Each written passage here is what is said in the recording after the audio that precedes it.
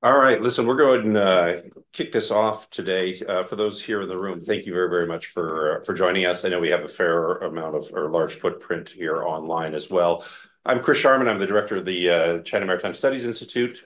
Really do appreciate your time and, frankly, your investment coming here today. This is an incredibly important topic. I'm joined today by two great academics who are very practical in their research. Let me just do a brief introduction to both of them before we kick off.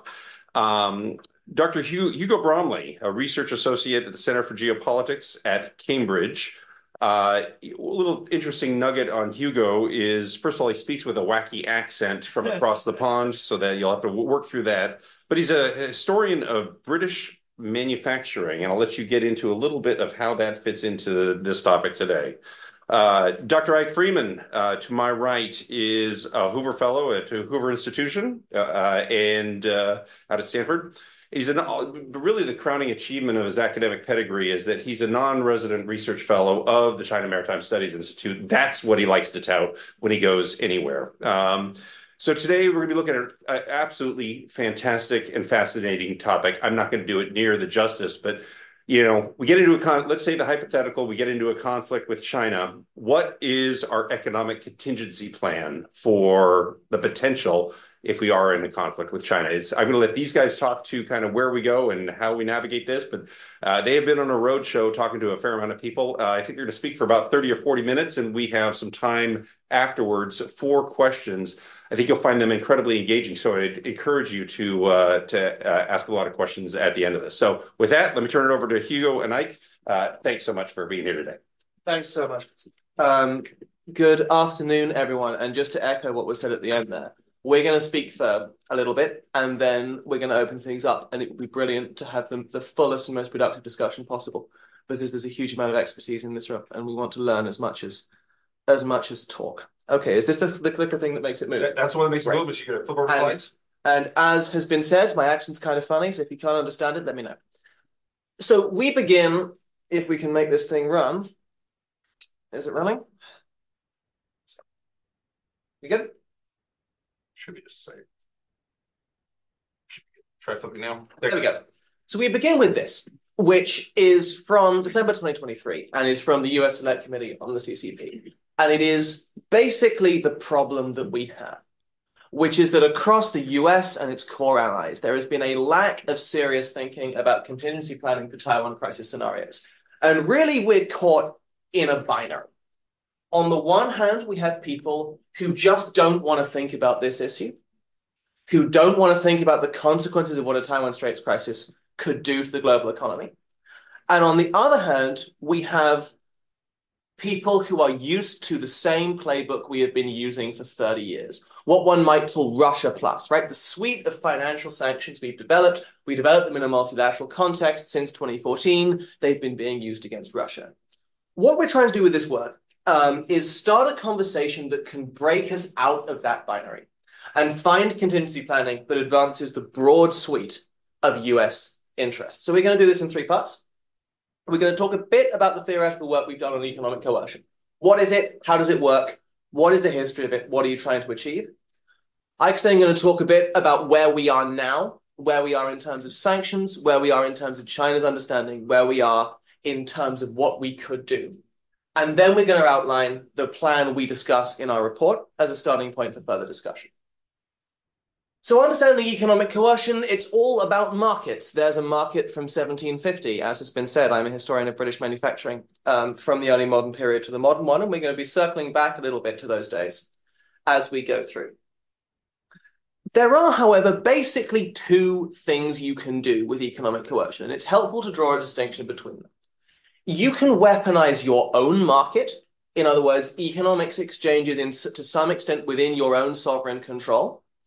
Or you can attempt somehow to interdict and restrict global trade flows.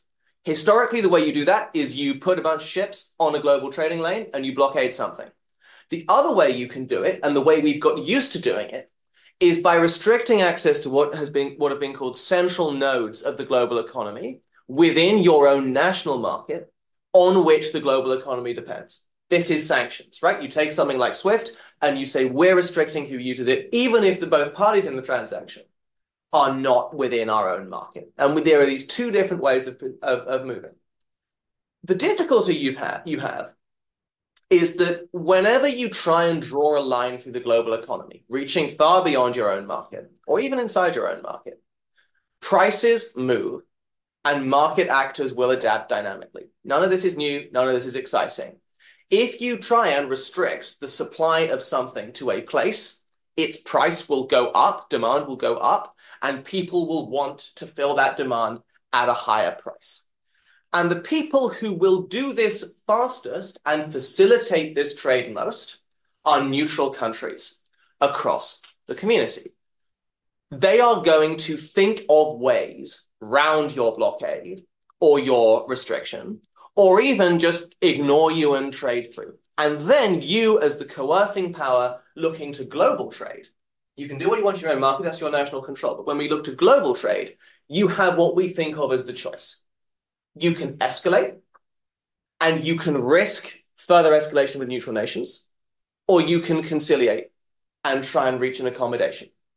Historically, most states do both at once, with varying levels of success. But you are always, because of the market incentives, going to be over time put into that binary. And it was thinking about this and thinking historically about this that caused Ike and I to posit a very simple theory, which is that if your strategy involves reaching beyond the national market to interdict and manipulate global trade, the larger the community of economic states economically, the harder your economic coercion becomes. Because the more people are going to be trying to exploit those arbitrage opportunities, and the greater the potential costs to you of escalation against that neutral community. There's some really big lessons of this in terms of historical case studies, and I'm going to get to that as we go through. Because whether we like it or not, the very concept of neutrality as it exists in international law and international relations was created to facilitate trade through economic coercion. This is Catherine the Great, looking very Catherine the Great. We go right back here to the war that created the country I'm currently standing in, during which America, the American revolutionaries, were supported by France. Britain didn't like that very much and imposes a blockade on trade into France, mostly in naval stores, in fact, masts, ships, tar, mostly from Russia. So Catherine and certain allies of Catherine create the League of Armed Neutrality, with the fundamental principle that contraband is defined narrowly, and their own states get to trade through blockade without search or seizure. This is the first serious attempt. Neutral rights have already, they date back to Grotius, right? They're in the international law of the sea, but this is the first serious attempt to establish state neutrality as a principle in international relations. It works, by the way. Britain concedes that Russian naval stores are not contraband and lets them trade through into France. Fast forward to the Napoleonic Wars, and we have exactly the same thing. We have a second League of Armed Neutrality. When the French Revolution breaks out and Britain tries to intervene, the initial idea is to restrict foodstuffs into France through economic coercion to pressure a settlement. That lasts 3 months before pressure from neutral states in Scandinavia forces Britain to concede that grain can trade through the blockade. They try again to insist on naval stores. What starts happening is not only are ships sailing through, but neutral states are using their own navies to convoy merchant ships through the blockade. There's a couple of incidents called the Freya incident that you can Google if you're curious. This culminates in the battle you can see here. Nelson does his thing. However, once again, Britain concedes that naval stores are not contraband. Why? Because the economic size of the neutral community is very large for Britain, and it needs access to those markets. It can't risk continued escalation just as much as neutrals can. This is a fun one. This is the American Merchant Navy during the Napoleonic Wars. You can see, and the Revolutionary Napoleonic Wars, it booms. War in Europe is really the origin of the American Merchant Marine. It's used to trade with both sides. Britain uses it to trade past the continental system that Napoleon sets up.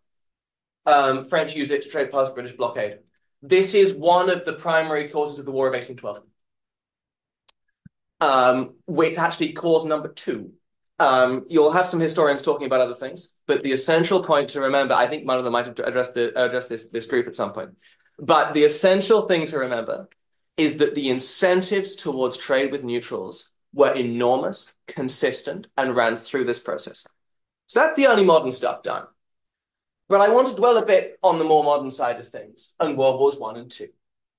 And in the early stages of those two world wars, blockades really struggled. There was I think Nicholas Lambert has spoken to this group occasionally in the past. There was an initial idea of strong economic warfare that is set aside due to domestic pressure and above all pressure from the neutral United States. Navasert system fails to restrict food imports via Holland. Scandinavian countries continue to trade. British dreams of extending economic coercion fall down. However, and this is the point I really want to emphasize, which is maybe one to dwell on, we are talking about a time of imperial systems when the neutral community, the relevant neutral community, is tiny. There are a very small number of neutral states, and most of the resources of the planet after the first globalization are controlled by 6, 7 states that are all at war with each other. So once the United States enters, the size of the neutral community is minuscule relative to global trade. And that allows you to push further and do things like forced accommodation, compulsory purchase agreements, things that happened towards the end of World War I. It looks like the blockade was effective. It wasn't. It was embargoes at an imperial level, which when supported by the United States, do start to have an effect. Same thing with World War II. This is a photo of a train. It is a train going across the Trans-Siberian Railway. It is shipping American raw materials to Germany via Russia.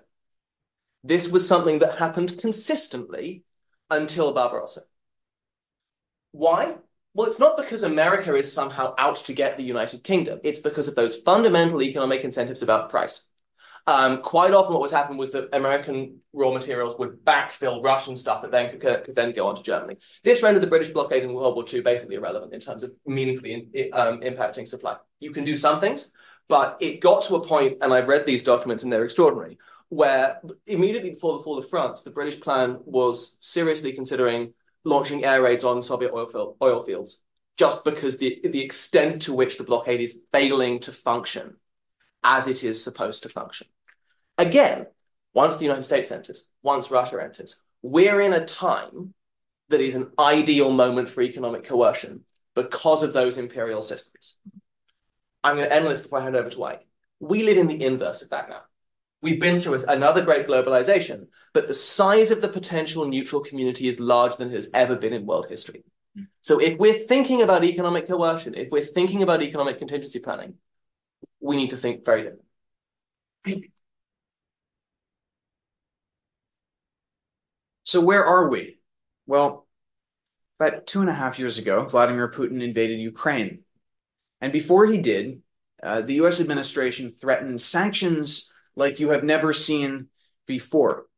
We were told that this time would be different, that the United States had this capacity because of Russia's interconnections with this global financial ecosystem, the rails of which run through SWIFT and CHIPS, the systems that are used to message and settle international transactions. And we were told that if the United States managed to shut Russia out of those systems, including by sanctioning the assets of Russia's central bank, that Russia's economy would implode.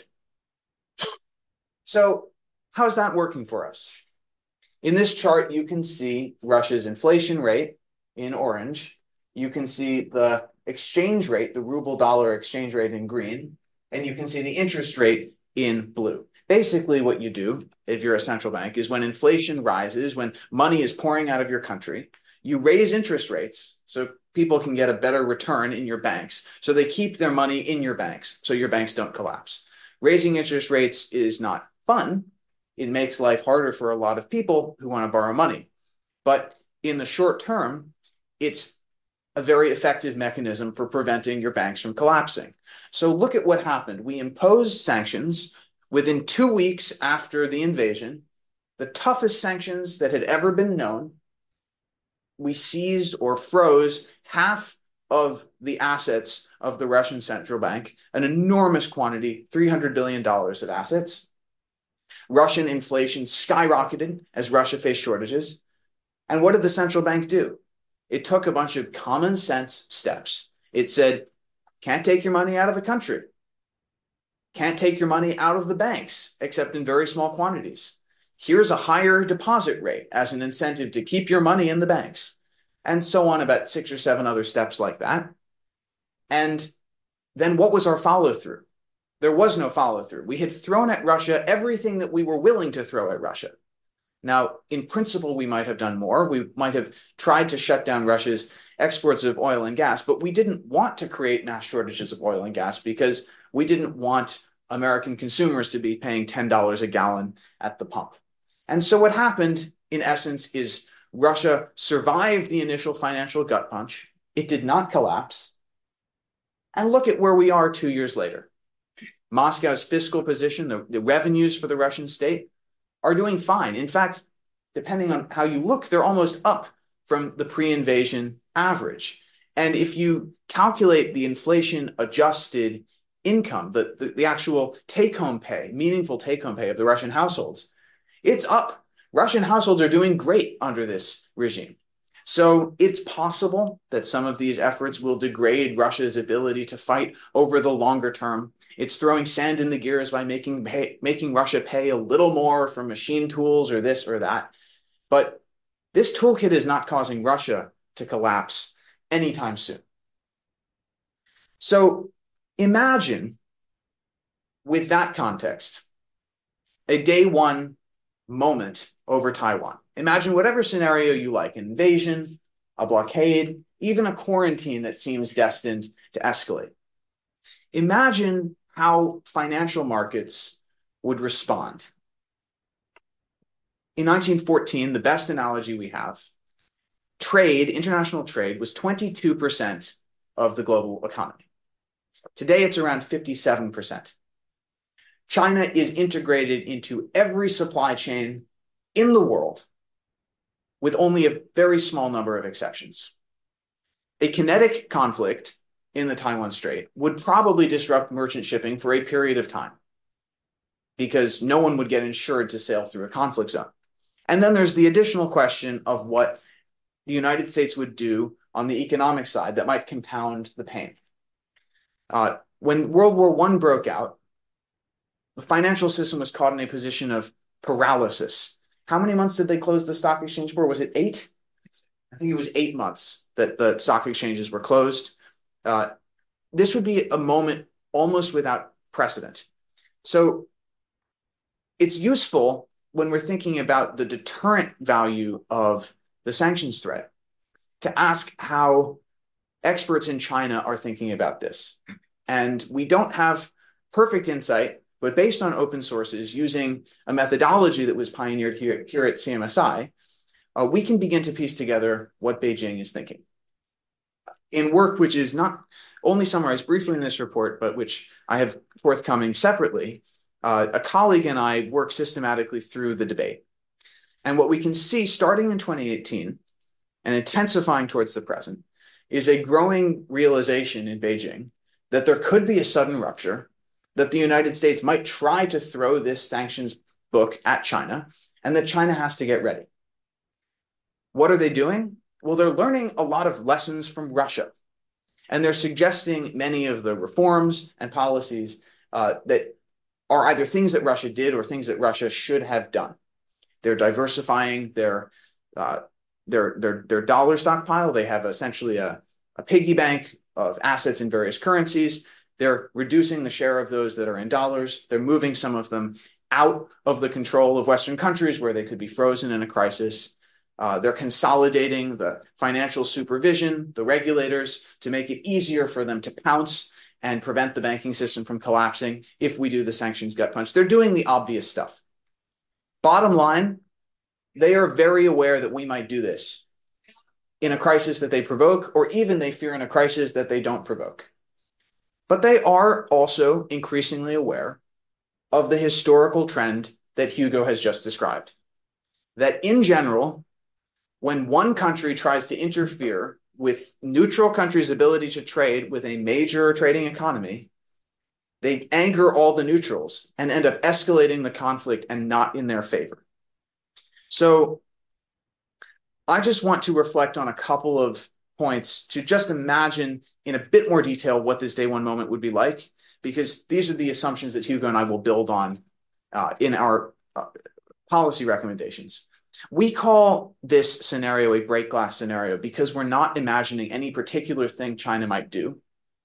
And we're also imagining a world in which we're not necessarily doing sanctions.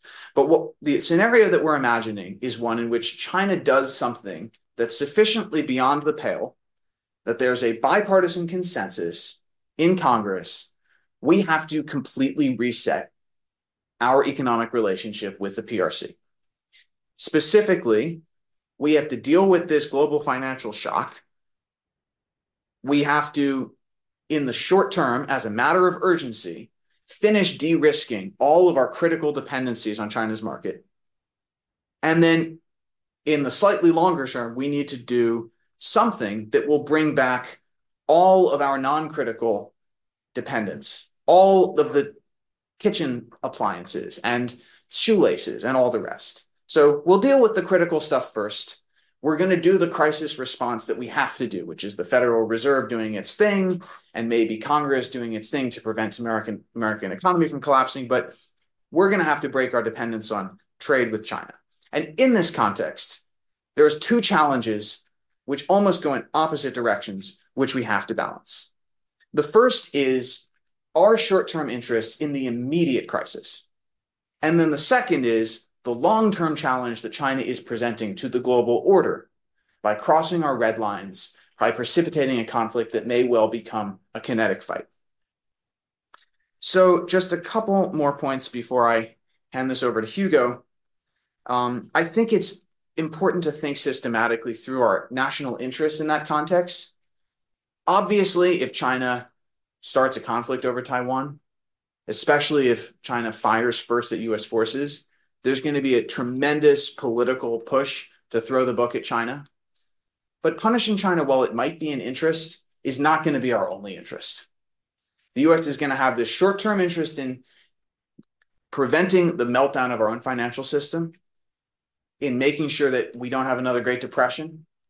We're going to have an interest in breaking our dependence on China's market and helping our allies do the same, as we've described. We're going to want to preserve a functional rules-based trading system for this post-conflict era, because even if we're not trading with China, we will want to trade with the UK, with Mexico, with Vietnam, with other folks, including some who may want to be trading with China. And we're going to need a system that can deal with that. That requires reimagining these institutions we have. We're going to want to sustain the position of the dollar in the international system, even if we don't want to put sanctions on China, because we're going to need to enforce our existing sanctions and export controls on North Korea, on Russia, and so forth. And because we're going to want to make sure that the really critical stuff, the dual use stuff, doesn't end up in the hands of an enemy who's using it to harm US forces. So punishing China is on the list, but I think it's just important to remember the rest of the world, especially neutral countries, will definitely appreciate interests 1 through 4. Even if they don't agree with them, they will understand them. What most of the world is not going to be willing to do is impoverish itself to help us punish China. So this is the problem. As Hugo said at the beginning of his remarks, the current state of thinking is basically, if China breaks the glass, we're going to do Russia plus in some form. Is this really viable? China's got all the stockpiles, almost 1 billion barrels of oil in their strategic petroleum reserve, the world's largest food reserves, massive reserves of every raw input you can think of. Their dependence on imports, which looks really large, is actually illusory, because they were completely self-sufficient in stuff like meat until they got rich enough to import nice steak from Australia. US allies would be devastated. That's the finding of all the modeling studies. And South Korea would take, something like a 20% hit to GDP if all the trade shut down. What would the effect in South Korean domestic politics? And finally, just the scale of China's role in the global economy. China makes 1/3 of the world's stuff, and they export half of it. And that means that at least in the short term, yes, China is dependent on the world. China needs other folks to buy their stuff. But everyone is dependent on stuff made in China. Bringing that production back is not going to be a quick thing. And then finally, a reflection on the size of the neutral community. China has what, 14 land borders? 120 odd countries count China as their largest trading partner. That's a whole lot of countries that would want to be neutral and potentially be able to be neutral, helping China transship goods in and out, even if we didn't want them to. All right, if you could just pass that paper down, we'll sit down for this bit.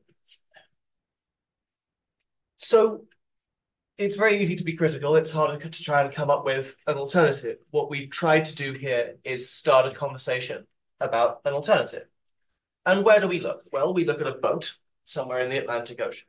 And the reason we do that, and we talk about a meeting between Churchill and Roosevelt in 1941, is that before we can think of the details of plans for what order, what economic process we would like to evolve this to after the Taiwan crisis, we have to think about principles. Very hard to design specific plans for economic shock in advance because you don't know what the shock is or what it looks like. We can play a good game of guess. We can work out the broad incentives and challenges. But a really good starting point is to think of what principles should guide policy planning. And we'll highlight 4. First, it is not viable to break non-critical supply chains on day one. And private firms are going to need time to reshore. We cannot ask private firms, US private firms, UK private firms, to break this at once. And if we did, the impact on US domestic markets would be catastrophic. Second is the overwhelming importance of the dollar and the need to reassure financial markets. We actually think the dollar will strengthen in a crisis. That's what happens in World War I to the pound because people tend to go risk off and fly to the reserve currency. So we're onto a winner already, perhaps, but that has to be a priority. Third principle, it is not viable in the world in which we live to ask third countries to stop trading with China under any circumstances. And in fact, the US and its allies should conceive of what they're doing in a Taiwan crisis as a program of economic response and recovery, not just punishment. In other words, the US should build its coercion into an affirmative vision for the global economy that respects the interests of third states. Finally, any attempt to break US and ally dependence on the Chinese market is going to involve discriminatory trade policy. We're going to be doing it by the first of those 2 channels I highlighted at the start, right? The national market. That gets you a problem. That problem is transshipment. Everyone has an incentive to buy a Chinese washing machine, cross out the words made in China, write made in wherever on it, and ship it on. We've already seen this start to happen with the Trump and Biden tariffs. There's some brilliant work that the Peterson Institute has done on the scale of transshipment, if you're interested. The figure they put as is the total transshipped imports from China in value terms are bigger than our imports from Germany. So the incentives here are enormous. And we need to find, this is the essential challenge, we need to find a rules-based system of incentives to encourage neutral states to hit what we think of as the minimum bar, which is honesty of trade reporting. If we don't have that, there's very little we can do. So how does this work? Well, we've just written a report with a flashy and provocative image on the cover. It's an image of an avalanche. And the policy that we are proposing in a phrase is avalanche decoupling. We're talking about a process which the United States could trigger unilaterally on or shortly after day one, which would not cause mass destruction or confusion on day one, but which would set in motion a process that would gain momentum over time, leading towards full decoupling from China. So how do you actually operationalize this? It's a few things that Congress could do. Now, the mechanics we can get into in terms of the market operations, but it's basically very straightforward to legislate. The first thing you do is you amend Section 232 of the Trade Act of 1962. This is the national security exemption that President Trump used for steel and aluminum tariffs, but it's been used before. You amend this to say that China poses a systemic national security threat. Now, why do you do that? Because if you do that, you can present decoupling from China as consistent with our obligations under the GATT Charter, which is the basis of the World Trade Organization. Now, is this in line with the spirit of WTO rules? Absolutely not. It's exploiting a loophole and blowing it up to be the size of the moon. But the point is very important. The United States, in this moment of crisis and uncertainty, would be saying, we are not going to blow up the entire global trading system simply to punish China. We're just designating China a systemic national security threat. We are going to deal with the consequences of that in a measured and rules-based way. The second thing you do is you set up a ratcheting mechanism. This is either a tariff that moves up by, say, a couple of percentage points a month, or a quota that ratchets down. It matters that ratchet, once established, is trusted by everyone that it's going to keep going. It matters more that the ratchet be difficult to tamper with than that the ratchet move very quickly. But what you're doing is you're sending a message to the marketplace, to the capital markets, Wall Street, and to private firms, that the time is going to come, be it in X number of years or Y number of years, where you will no longer be able to manufacture anything in China and import it into the US market. So you better get ready. You better find another place to pull your manufacturing back to. And the idea of this is that we're going to set the incentives so that private firms can find the most efficient way to move their supply chains. We are not going to command and control the entire supply chain of everything in the global economy. This is beyond the capacity of the US government. We think this could be coordinated with a core group of US allies. We name Japan, Canada, the UK, and Australia as a potential core, but the core could be flexible. Not all of them have to pursue this in exactly the same way. The point is that they would align their policy with the United States, and this would become a significant share of global demand. If you put these 5 economies together, it's 40% of global consumption, which would be saying in X number of years from today, we won't buy a thing from China. So this creates a process where the private sector starts to pull back. Finally, working in particular with this core group of allies, you're going to very strongly enforce your export controls on the narrow suite of really critical stuff. And that is where we should be focusing our energy, on the small list of items, especially dual-use items, that might be going to further the PLA in its purposes. Now, you can imagine other forms of collaboration. You can imagine collective resilience against PRC economic warfare. Hugo can speak about this in a minute. The point is, this isn't viable without Congress having a bipartisan consensus. That's why we say, imagine a Drake glass scenario. However, it is not beyond the wit of man to do this. You could actually operationalize it in a bill of a few pages. And this is something that you could write in advance to telegraph to China, and which you could leave on the shelf to implement only after day one. All right. That still leaves you with a transshipment problem. And the way we think of tackling this, you can see a very silly cartoon from the Marshall Plan up there. I'll circle back to that in a second. The way we think of tackling this is you create a thing, call this an economic security cooperation board, and you give it 2 mandates that you intertwine. The first mandate is, this is the US and core ally crisis response vehicle. It's going to have a budget, and it's going to be the means by which the US supports the global economy, which it would want to do anyway, as it did during COVID, as it did during 2008. And this is talking about an economic crisis of that scale, if not larger. But the second part of the mandate is going to be honesty of customs reporting. So, if a state begins to transship products in increasing volume as the ratcheting trade that Ike describes goes up, there's 3 stages. 1, further supporting customs enforcement. This is going to be a huge challenge. We are already actually starting to think this way regarding Russia sanctions, because places like Uzbekistan, Azerbaijan, many of these are becoming systemic transshipment points. So we're starting to think in this way already. Second stage, okay, this is continuing. Now your access to aid and support through the SCB, which is modeled on the Marshall Plan, with that kind of idea of aid first, starts to get shut off. And then finally, in a rules-based way, okay, you, third country, have become a sustained transshipment point for Chinese products. either in general or in a particular sector, other members of this thing get to treat you like China and impose those tariffs on you too. So in other words, it's about taking the biggest problem we have, which is transshipment, and throwing the biggest carrot and stick combo we have at it, which is ultimately market access, and guiding that through with the US aid and support to a global economic crisis.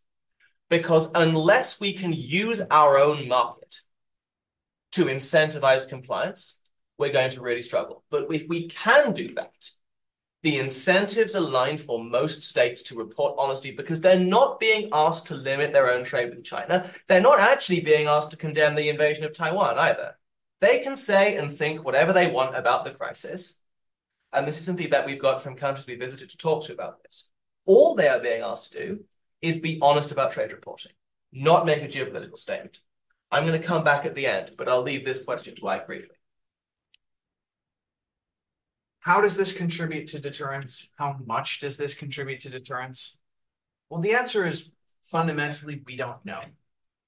Because we don't know how much Xi Jinping values the economy, how much he is willing to accept a lot of short-term economic pain. And we don't know how he is being briefed and how he thinks about this idea of systemic risk or the risk of economic or financial meltdown. We have to presume that he cares about it to some degree, but I don't think we should assume that this day one plan that we're proposing is a substitute for the hard power that the Navy and others are out there doing. There's a multiple-sided deterrence problem that we face because we know so little about how Xi Jinping thinks. And the US government's answer to this is integrated deterrence, an idea that whatever it is he might care about, we should have a plan for holding that at risk. So we're not saying that this is in any way a substitute for traditional deterrence, but I think it is important. It's important not only because it threatens to impose pain on China, but also because it demonstrates that he could lose control of the pathway of global order in and after a Taiwan crisis. There's just a final chart that I want to make you look at. This is a chart of China's current account surplus. So this is the amount of stuff that they export minus the stuff that they import. And as you can see, in the past 2 years or so, basically since COVID, this level has boomed. They're now exporting trillions of dollars of stuff a year. Their imports are falling. And that means that they are dumping finished products on the rest of the world. They are essentially buying commodities, low value stuff, they're modifying it, capturing the value, and then they're dumping it on the rest of the world. And this means if you are Brazil, if you are Indonesia, if you are Turkey, if you are any country that wants to climb the development ladder, you're going to have a very hard time because whatever it is you want to make, China's probably dumping it subsidized into your market. So what's the pitch? What's the pitch to neutral countries so that it will be in their interest to work with us to clear this minimum bar that Hugo described? The argument, I would say, is in a Taiwan crisis, we're not going to ask you to condemn what China's doing. We're not going to ask you to fight alongside us, but we intend to take the manufacturing jobs back. Would you like some? If you would like some, both to manufacture for yourself and to sell into our market, we're willing to talk, but there's some expectations that you're going to have to meet, and that's abiding by a rules-based system that we're evolving after the crisis. There are a lot of things that China could potentially do in response to this. You can put them in 3 broad buckets. You can do asset freezes, you can do import controls, you can do export controls. I'm not going to talk about that too much. We can get into it in questions because I want to open this up to questions. The one thing I'd say is, of course, the more you mess with your own market in that way, the more unreliable you make that market and the greater incentives there are on private firms to reshore. So in many ways, in the long run, if you can set an incentive-led framework up, Chinese economic coercion plays against it in the long run. So to sum up, there's a theoretical debate that we've been getting into in Washington, D.C. and elsewhere that I think is really interesting, which is, in our economic contingency planning, are we aiming for certainty or uncertainty? And many of those who would advocate a sanctions-led approach would argue what we're aiming for is uncertainty. We're aiming for to wield the biggest, scariest bazooka we can find, and we probably wouldn't use it, but we maybe would use it, and just the sheer scariness has a deterrent effect. That's okay. The problem with that is that we are the people who would be drawing a red line over Taiwan. We are the people who would be making that call, and there are many pathways that people in this audience will know better than I that are not obvious. And even in those which are obvious, we are the people making that call, and there is a real risk that if we maximize the economic uncertainty, we end up deterring ourselves. And worse, if we then fire that bazooka and do everything we can, and then Taiwan gets into serious difficulty, which is what Xi might convince himself will happen, the pressure on us to reach an accommodation, if all we've done is negative, is going to be huge. So what we're arguing is that we should aim for, if not certainty, at least a contingency plan that respects the broad suite of US interests. Don't seek just to punish China, but rather look to protect the position of the dollar, sustain macroeconomic stability, provide US private firms and US allies with a coherent path to breaking production over time, and have a coherent affirmative vision of what a global trading system looks like where the US can continue to trade and profit. And if you can put the hard yards in of thinking that through, if you can have those meetings, have those debates, show to China we are taking this problem and threat seriously, and that we understand our own limitations, we would argue that has a greater deterrent effect than threatening the biggest, scariest thing we can think of without looking through the consequences. All right, we're going to stop there. We have just over half an hour to really talk about these issues. We are very much looking forward to hearing questions and feedback. Thank you. Great. Thanks a bunch, guys, for the comments and for the presentation.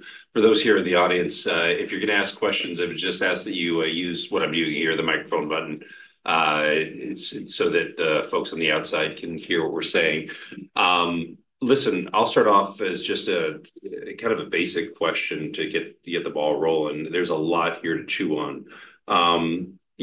China, as you know, operates right now in the gray zone and is doing increasing actions around Taiwan, its offshore islands, and the pressure has been ratcheting up ever since the Pelosi visit just a couple of years ago. Yeah, I can certainly envision right now in the White House, there are discussions that are going on about what should we do to deter China from going further down this gray zone ladder, maybe something short of conflict. And I would imagine in the White House that the economic sanctions button is very quickly what they're coming to.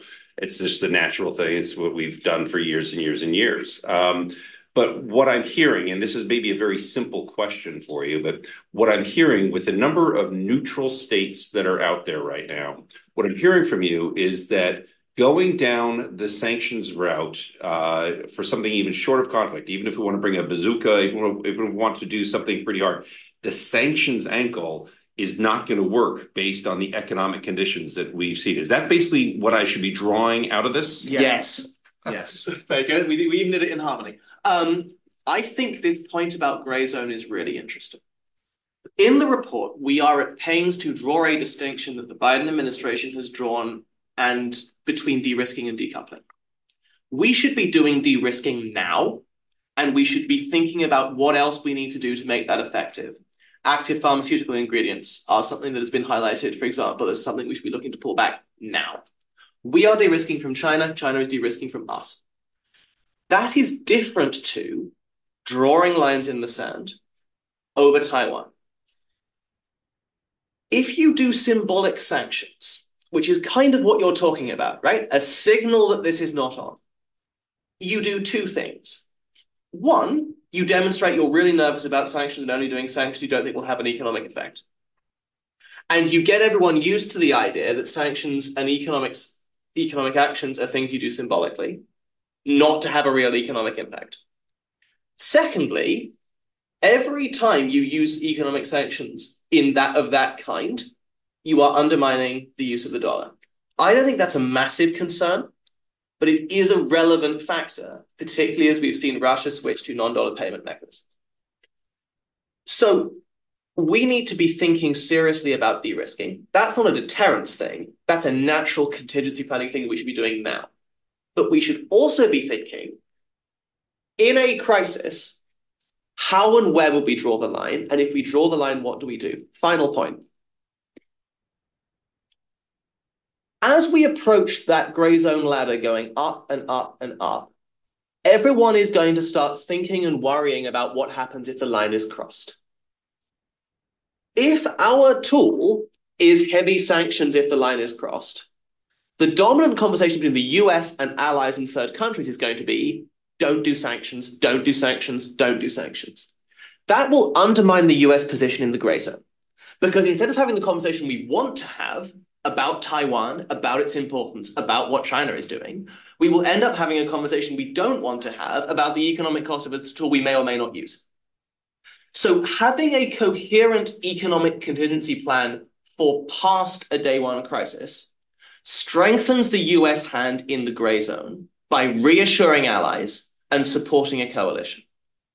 I agree with everything that Hugo said, but to put just a finer point on it, I think economic threats are not the appropriate way to deter gray zone action, full stop. Yep. The best deterrent for gray zone action is political. What China is doing when it operates in the gray zone is it's testing us, testing our resolve while imposing pressure on Taiwan's democracy. Every time they do that, however, they accept some risk that we will misperceive what they're doing and do something in our own relationship with Taiwan that they don't want us to do, bringing about escalation from the gray zone to hot conflict, which is a step change that in the moment, they're indicating they don't particularly want. So I would suggest the best way to deter gray zone aggression is to raise the stakes for China by suggesting there's a serious risk that we might misperceive them and do something in our bilateral relationship with Taipei that they don't want us to do.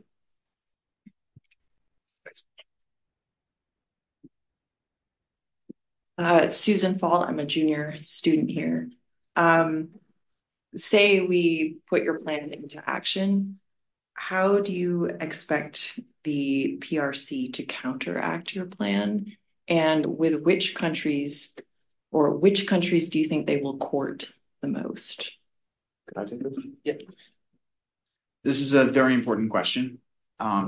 Hugo spoke a bit about the negative things that Beijing could do, which they would probably target against the United States and our core allies, but which they would try to use to divide our coalition. The most effective tools that they have for neutral countries, especially if we're doing this economic security cooperation mechanism that Hugo has described, are probably carrots rather than sticks. So my background is as a student of the Belt and Road. So I'm very conscious that Beijing has a worldview about what it is offering third countries. It has made this pitch and built these relationships over the course of a decade. It's thrown a lot of money at it.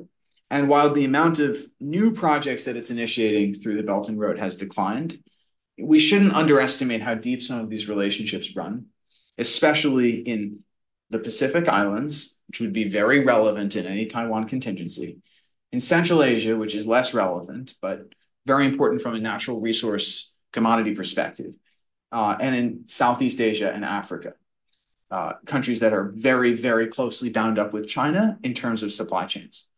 Now, all of these countries would have a very hard time complying with the customs stuff that we're talking about, dealing with the transshipment issue. And China could potentially offer them cash on the table to help smuggle goods in and out, laundering them, misrepresenting where they come from. And so it's possible if China moves, we initiate this plan, and the avalanche rolls, it's possible that we're not going to get everyone in the Asian region in particular.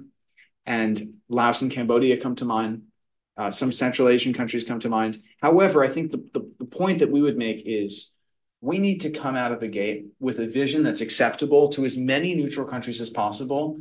And we need to recognize some of these countries, especially ones that share land borders with China, are going to have a hard time, and they're going to need extra help. I think the only thing I would add to that is that in this world, there are some very crude forms of trade policy you can use if you want to stay compliant, but don't trust your own customs enforcement. You can just say, okay, this is coming across from China in such a volume, we're not re-exporting it at all. You can say, on this particular case that we produce ourselves, we want to be really careful about Chinese imports. So once you've set the incentive structure in place, people will innovate to meet it. That's the hope. But I think I'd agree with everything Ike said. It's going to be really challenging, particularly with countries that share land borders. You can't stop that, but it is in the US interest, and this is why I don't like the term friendshoring. It is in the US interest to establish the widest net and coalition possible, and then respond as countries make their own decisions. Trying to pick in advance who our best buddies are in a Taiwan crisis is A, challenging, and B, economically damaging. Because then you're starting to intervene in the global market and make decisions about where supply chains move. And that's not a good idea if we are caring about economic interests as well as political ones.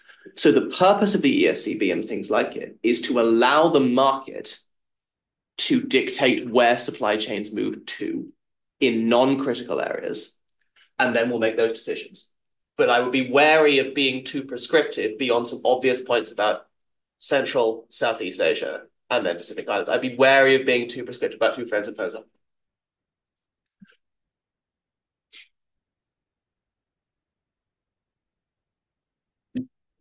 Hey guys, thanks for a wonderful presentation. Just a couple questions. One is, you mentioned you had done some research on the lessons that China's drawing from the war in Ukraine and things that we've done right or wrong against Russia. That's one question. What do those look like? What are they learning from that conflict, and how are they using that to prepare for a potential future crisis like this one? The second question is, are they in a position to have a more proactive economic warfare policy or economic warfare plan? We always have this tendency to refer to China as being reactive. They would be reactive. They'd be reacting to our policies, our tariffs, our economic warfare plans. Is it possible that they would not necessarily be reactive, but they've already developed an economic warfare plan? And if so, what could they do? And what might that look like? And what might we do to defend ourselves against it, if it exists? I'll let Ike take the lead. So, two very important questions. And because you actually read the Chinese sources, you know as well as I do that there's not a lot of good authoritative material on how they are thinking about Russia, Ukraine. I think the jury's still out in many respects. I'm supposed to speak at a conference later this week about this question, and I'm racking my brain for how I can spin the limited data points that we have. I think Russia's experience stabilizing its financial system, which I showed you that chart earlier, I think that speaks for itself. And a lot of what China's financial regulatory ecosystem has been doing in the last 3 to 4 years, this is a process that predates the invasion of Ukraine, by the way, is designed to gain the capability to do what Russia's central bank did so effectively in March and April of 2022 that stabilized the situation. China holds trillions of dollars of foreign currency that they've accumulated through years of running these current account surpluses. And it's run by a state institution called SAFE, the State Administration for Foreign Exchange. And SAFE has stopped declaring their level of reserves.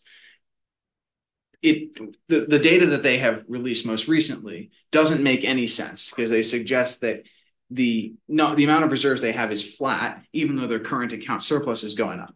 So the data that are publicly reported are cooked. Now you can calculate how much they actually have based on some tabulating of the current account surpluses they've had a few years back. And there's a guy, Brad Setzer, at the Council on Foreign Relations, who's done the path-breaking work here. And he thinks that their reserves are between 5 and 6 trillion, so potentially close to double what they say. And they are probably hiding that foreign exchange in their state banking system. But they're keeping it deliberately secret because they don't want us to know how much reserves they have in case we get into some kind of financial fight where we're trying to drain them dry. And this is also so they can signal credibility to the market. Don't test us by like shorting our currency or whatever, because we can, if you sell our currency, we can sell our foreign exchange to buy it back. So to answer your question in more simple terms, basically what they're doing is they're accumulating as much foreign currency as they can. They're breaking their dependencies on foreign supply chains as much as possible. This is the dual circulation story. This is their counterpart to de-risking. They are stockpiling like crazy, food, fuel, refined products, everything they can, as well as commodities like ores. They are preparing themselves so that if they were completely shut off from international trade, which we think wouldn't be likely, they could survive for something like 6 months to a year, fortress China, and be completely fine. In terms of what they've learned about us and our willingness to bear pain, I think we have to assume that they've gained confidence, because what they saw is we threw everything we had at Russia basically in the first 3 weeks. And then with the exception of this oil price cap, we've done hardly anything with respect to Russia sanctions that would tighten the noose around Russia if it was going to raise prices at the pump for U.S. consumers. And so that is a signal about our unwillingness to bear pain. So maybe Taiwan is a different situation, and they're definitely going to prepare for that contingency. But it's one thing to prepare for the worst case scenario, and it's another thing to think about your base case. And I think their base case increasingly is the United States would not be willing to do broad-scale sanctions. Positive visions. We've talked a lot about this. I'll let the One Belt, One Road expert speak to One Belt, One Road. What I will say is this. There is nothing China can do to get around the structural point that it has to export and export at mass volumes of manufactured goods. Now, that's not quite true. They could do all the reforms that serious economists have been telling them to do for 20 years. I don't see much sign of that. And absent that, and it's that chart we saw about where Chinese trade has gone, they have to keep exporting. That shapes and limits the kinds of positive economic statecraft visions they can give. Because what they cannot give is a market of scale for a state moving up that development pathway yet. So yes, there's lots of things they can do. They can do loans, they can do support. They've shown themselves very inflexible in their economic statecraft so far in those spaces. I can speak more to that than I can. But that sustained dependence on manufacturing exports shapes, defines, limits the affirmative offer they can make. Now, cheap stuff's great. Cheap stuff lowers prices for consumers. You can't say to third countries, cut off from China trade because in 5, 6, 7 years' time, you may get a manufacturing boom. However, in the long run, access to US and core markets is a tool of statecraft that is more appealing than what China can offer, particularly if those markets are gradually, consistently, calmly moving their trade with China down. And that's the argument of the report. Hugo said it exactly right. The only thing I'd emphasize is China has this piggy bank full of dollars and other currencies, and there's a finite amount of it. It's a lot. It's trillions of dollars. It's 5 to 6 trillion if you believe Brad, but it's a finite amount. If they choose to go down this road with us, that's their war chest. Now, they can increase it if they continue to export more than they import, but for the reasons we're describing, that might not happen. So this is a substantial amount of money. If you want to bribe a third country to do this or that, $5 or $6 trillion sitting in a piggy bank is a substantial amount that you can play with. But That is really the extent of what they're able to offer because they can't offer market access. They can offer investments. They can offer, we will buy a large amount of your stuff in one big go. But what they can't do is change their own model of political economy to make them import more than they export, because that's the thing that we do. And in fact, the whole structure of their system is designed not to do that. So a lot of short-term carrots that they can offer, fewer long-term carrots. And what about the sticks? Are there certain things that they export that are strategic? Yes.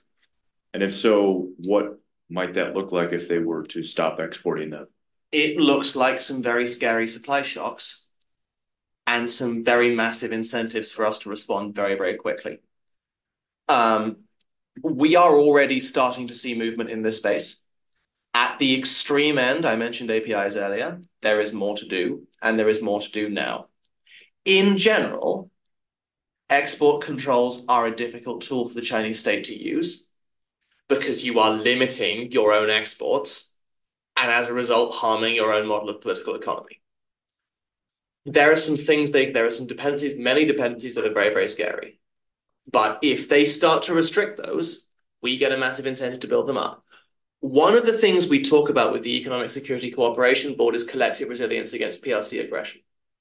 So what you could do as part of the US aid and response package to a global economic crisis is say, if you join the ESCB, you don't need to condemn Taiwan, you don't need to decouple from China. But if China starts coercing you, here is a pot of money that you can draw on to help resist.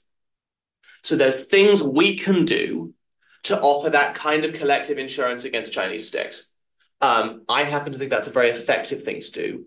It is actually something we could do now at a lower level. This is exactly right. Just a couple of examples that folks in this room may have thought about. The first is the 2010 rare earths embargo. China at this point was producing over 90% of the world's refined rare earth alloy output. They decide, you know what? We're not going to export it to the US and Europe anymore.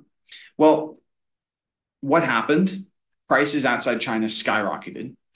You saw a whole bunch of private investment, and then you saw the development of new supply outside China. And over time, the prices re-equilibrated because the demand outside China adjusted. The supply and demand actually adjusted. When prices go up, people will demand less of a thing. They'll figure out ways to use something else to substitute or to use it more efficiently. And over time, new supply will come online. So in a sense, it's a weapon that you get to use once, and then it loses its efficacy. And this is why China has actually been pretty cautious about using these export controls in peacetime. You may have seen headlines about a year ago now about the gallium and germanium exports. These are two inputs that are important in chip making. And China did a whole song and dance about how it was going to restrict these exports. But it didn't really do it. They wrote those rules so narrowly that it didn't really disrupt global supply. The reason is they didn't want the world to stop being dependent on China and gallium and germanium. And that's what would have happened. So in a conflict scenario, I think we should assume anything that is an input for a critical dual use thing that we're making outside China, they might manipulate export controls for. The solution on a lot of this stuff is just stockpiling. And as Hugo indicated, sometimes joint stockpiling is the smartest way to do it, to get together with a group of friendly countries and say, let's build a shared stockpile of whatever it is. Applied pharmaceutical ingredients, which is the inputs you need to make life-saving drugs. This is harder because a lot of this stuff has a shelf life. We all know prescription medication expires. So this is an example of something where you might actually want to bring manufacturing out of China pre-crisis. But like writ large, they have to be pretty selective about how they do this. Not only because, as Hugo said, it would incentivize everyone to say, well, we can't trust their market. Private companies are going to say, we got to pull our production out even faster. But also because they would push countries on a political level towards the United States and into the coalition if we're offering them a sort of insurance policy against China's economic coercion. Sorry, one more point. When China exports a product, it's really hard for China to see where it goes.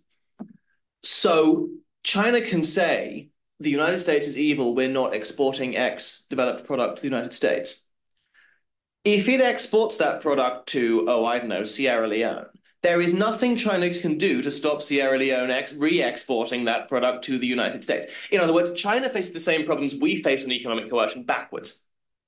So there are limits to the extent to which China can target export controls at individual markets, because they have the same transshipment problem, if they try to do that, that we would do restricting China's imports. So there are some structural challenges there that are very difficult to overcome.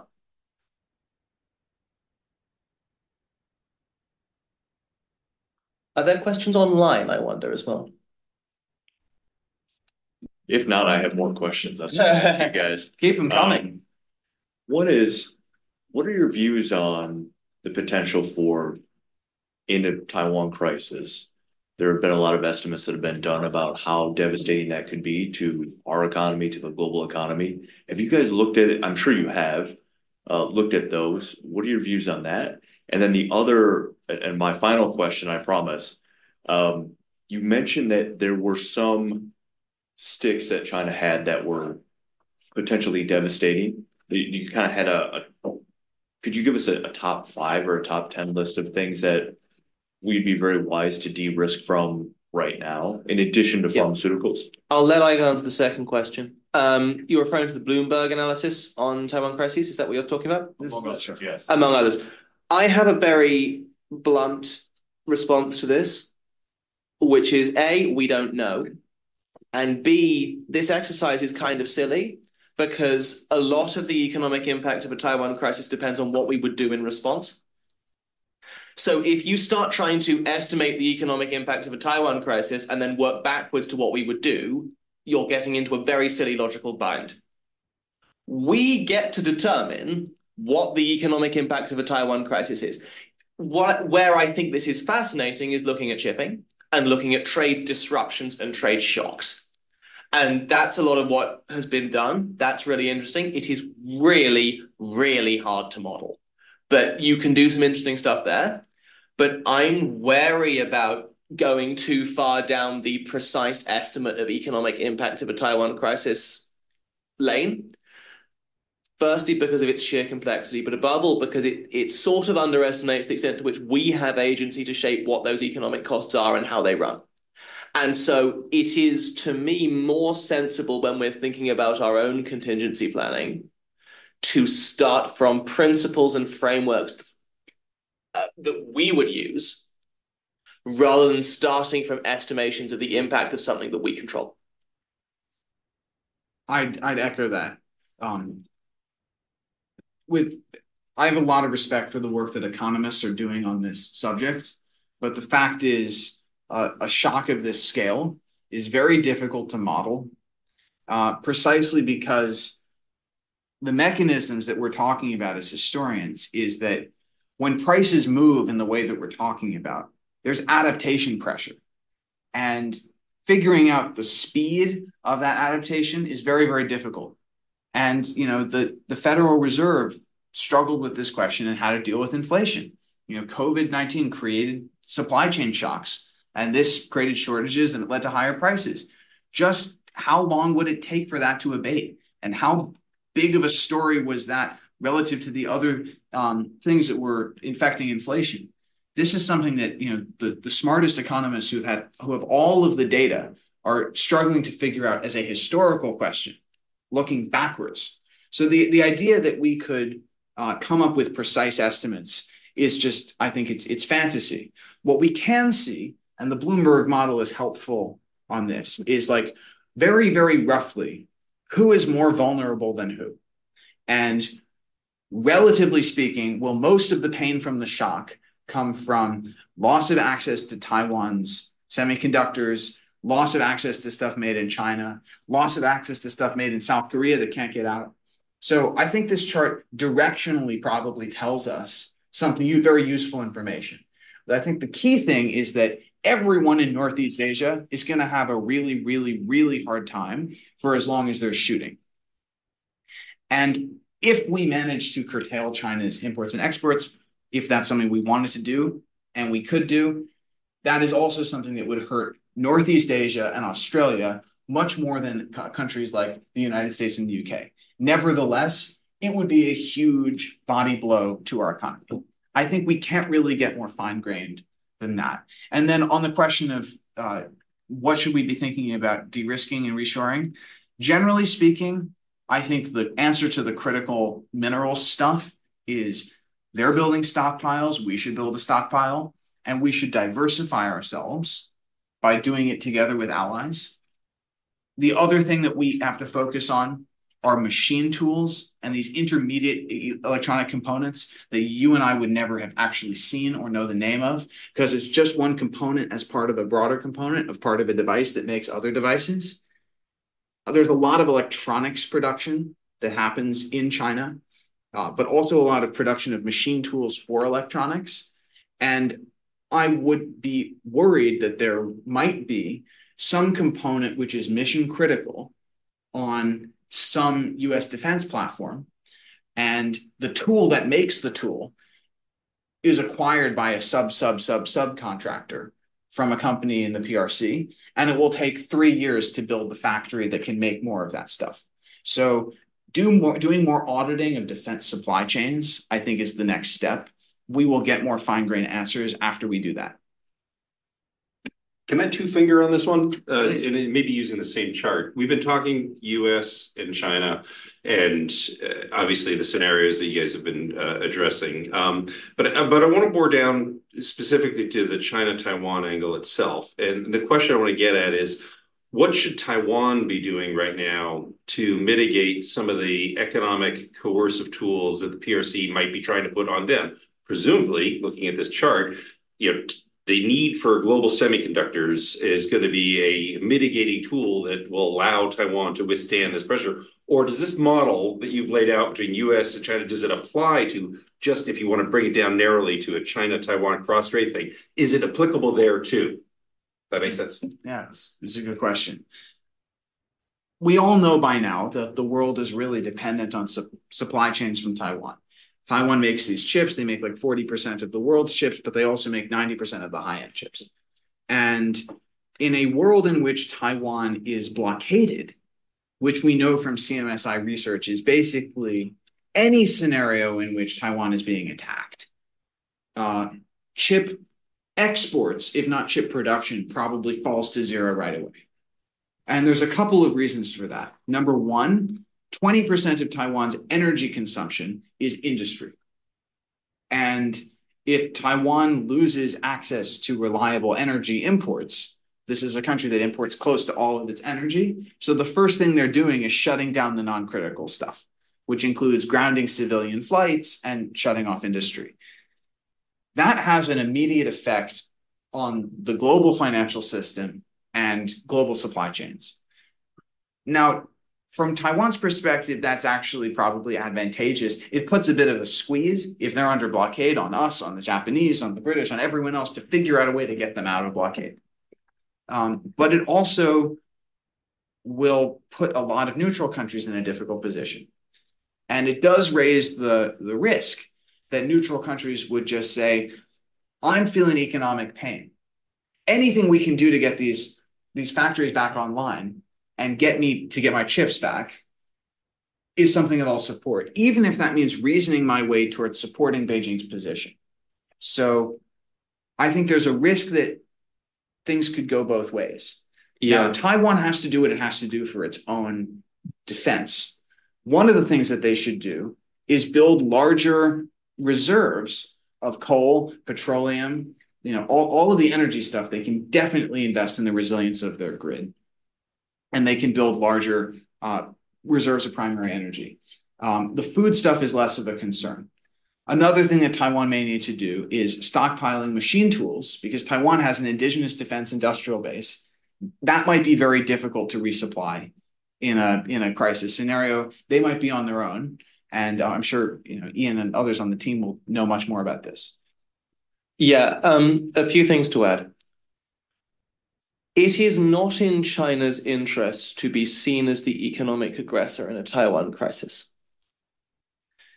So when we're thinking about blockade and quarantine scenarios and economic coercion, the best outcome for China is that it can demonstrate that it is Taiwan or the United States taking measures harming the global economy.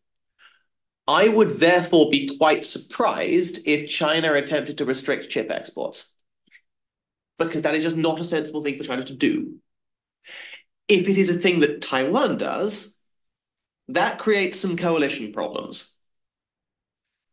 Similarly, we shouldn't forget that one of Taiwan's most significant, if not most significant, trading partner is China.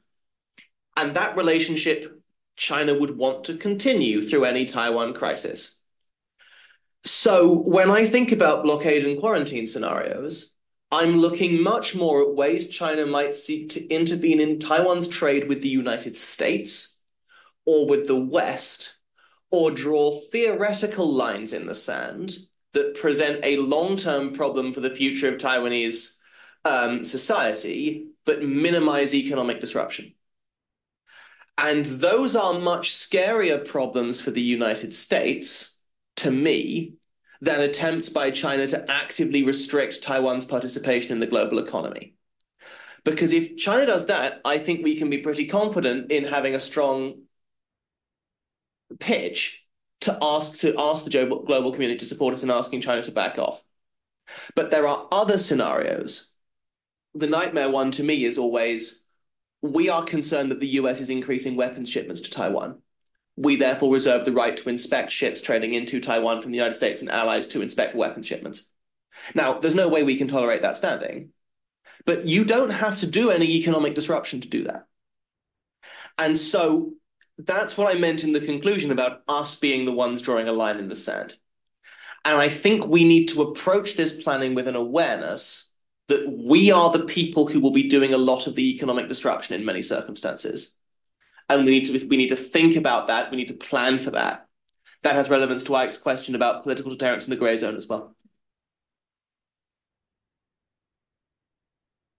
Well, gentlemen, listen, I want to say thank you very, very much. Unfortunately, we don't have a system where people can ask from online. I'm sure there are lots of questions that are coming online. They're going to have to just figure out how to get hold of you guys later and to read and download your report, which is available on, is it on the Hoover website? It's on the Hoover website. Ike and my emails are also on our respective websites as well. So if people online have questions, just drop us lines. Awesome. Listen, I want to say thanks to you guys for just an absolutely provocative discussion. And I really hope this is getting the ears of the folks that need to hear it. So if you could all just join me in quick saying thanks.